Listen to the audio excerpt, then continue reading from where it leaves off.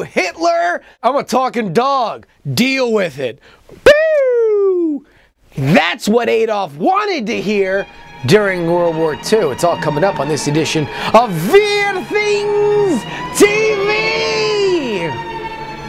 I'm Justin Robert Young, editor of WeirdThings.com, and this is going to be a story about Nazis and dogs, but it didn't start like that, no.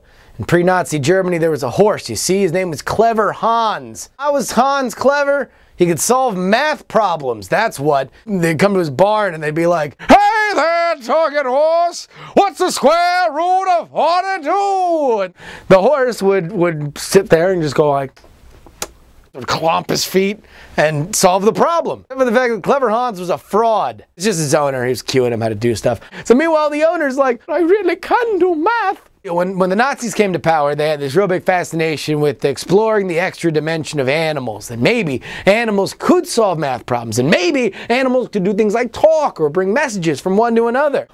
"What's that, Ralph? Adolf fell into a bunker.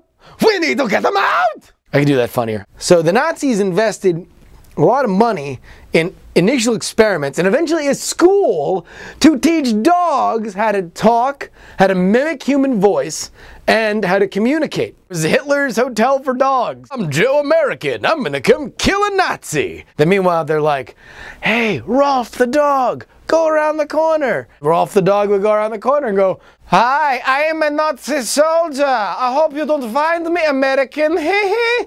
"Oh, nothing to see here, just a schnauzer." That would be a pretty dumb plan. It should come as no surprise that after World War II ended, they didn't continue the program. You know, they were closing it down, and Dr. Dog Talker was like, What? Why are you closing down my work, my life's work?"